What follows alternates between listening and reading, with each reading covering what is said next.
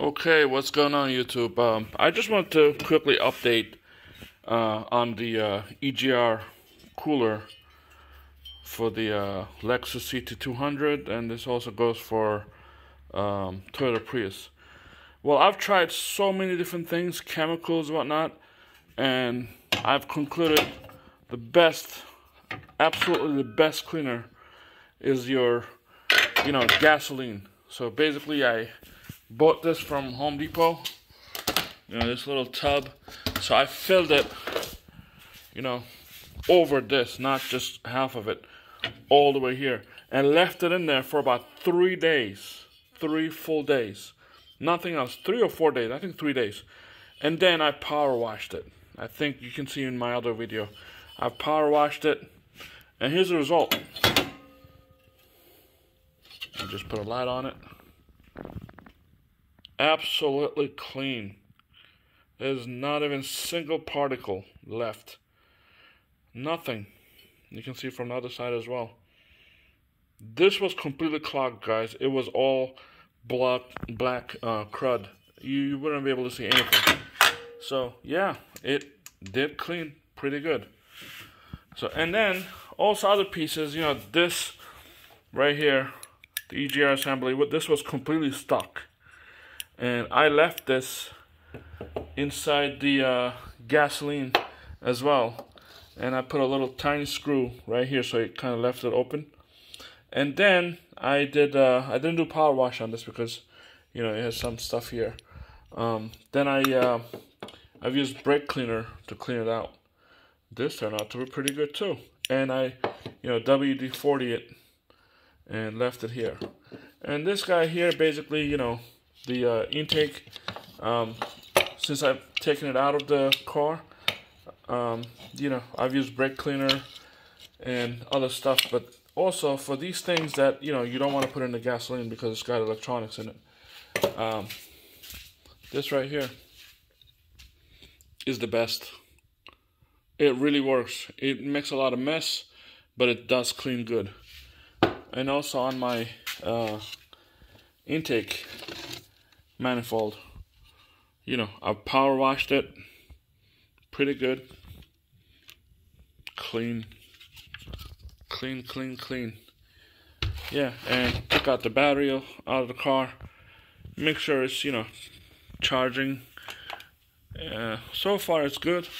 I don't think I have battery issue, but I realized this is a tiny battery. I didn't know.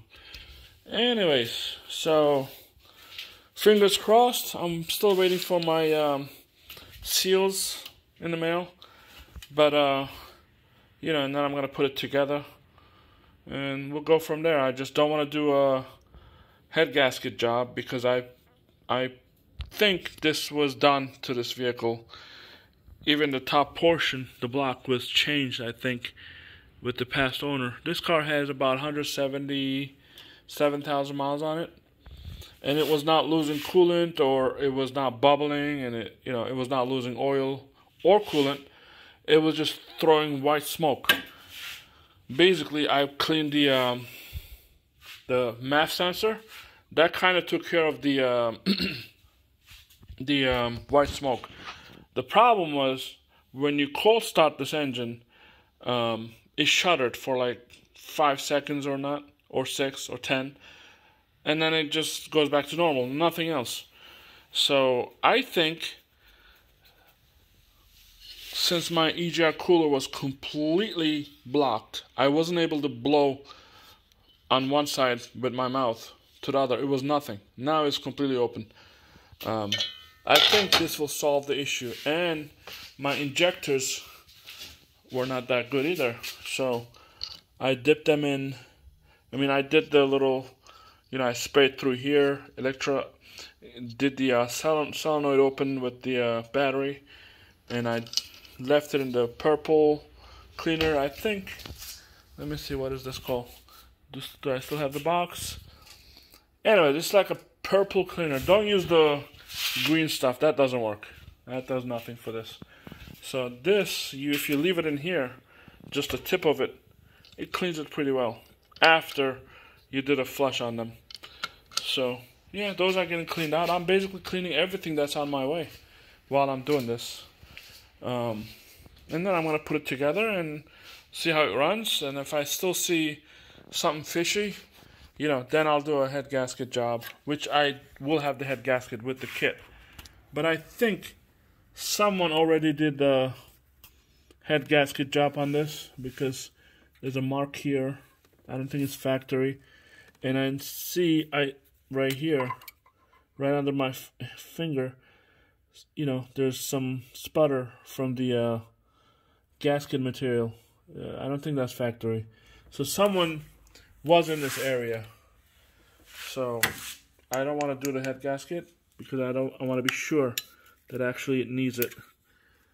And my $5 Harbor Freight light actually just broke. I love that store, but stuff is just garbage quality. Some stuff, some are good. And of course with the seals and everything, you know, I'm changing everything else in here. This guy here as well. I have a new one coming in pretty soon. Yeah, that's about it. Fingers crossed. Hopefully, once I fix this vehicle, it runs good. And I will probably use it for, who knows, 50,000 miles on it. I'm hoping. I'll put brand new tires on it because the tires are pretty shot. Once I know it works right. And let me show you a little bit about inside the vehicle.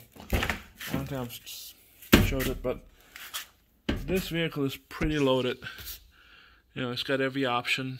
I think it came at the time when this was new. I mean, pretty good vehicle. The battery's in there. Battery's pretty good as well. So, yeah, anyways, I got a lot of projects here since the weather's getting warm. I built these tables here. Basically, I used 2x4s. You know, there's like 7, 8 of them.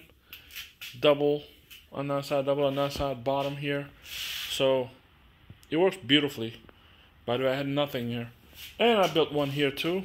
This is kind of a stupid design. I should have kept this under the table, but anyways, that was my first actual table that I built. Now, second one came out better. As you can see, a lot of sport. This can hold probably like, I don't know, 400 pounds. If I want to put something in the middle that heavy, I would probably put, you know, leg in there too, but I'm not planning to. So, yeah, all in all, this will be a fun project once I get my filters, gasket kit here in the United States. I didn't know it was coming from China, but I bought it from Amazon thinking that, okay, everything is Amazon. On Amazon is like, you know, 4 or 5 days. I didn't even care to look. Price was so good. It was like $55 for a whole kit. Head gasket kit, they call it. So everything that you need. But it's been a week, 2 weeks, 3 weeks. I'm like, wait a minute, what's going on here? It was a Chinese made. Basically, what they do is, it doesn't show that it comes from China, but you buy it in Amazon website, and they actually send it from China, kind of like a fast shipping, like in 10 days or 15 days or something, to United States. And it gets to like a warehouse where they distribute from there as if it's from USA. So you think that you're buying it from, you know, US seller, but it's actually a Chinese seller. You know what I mean? So it goes from, your money goes from here to Amazon. Amazon sends it to, I guess, the bank here, and then the part actually comes from China to United States and gets relabeled and sold in USA as it's a US sold item. Matter of fact, it's Chinese made anyways. Everything is Chinese made these days. So, but I didn't know that. So, bottom line, I'm waiting about almost a month to buy something from Amazon. That's, you know, kind of unreal, but it's my mistake. I wasn't careful, so I could have paid maybe, you know, $30 more, get it from Rock Auto in like 4 or 5 days, or different seller from Amazon. But Anyways, just want to show you my top of the engine, what you think. I didn't clean that much. I just, there's oil in it. To me, this looks pretty damn good for what it is. It's an older vehicle. I don't see no sludge, nothing. So, and also one more thing here that I'm not sure. See this chain while it's not running? I think this much slack is okay. Do you think my tension is going away? I mean, giving away? I'm not sure. There's a little bit of slack. Okay, so that's it. All right, so yeah, wish me luck. Thank you.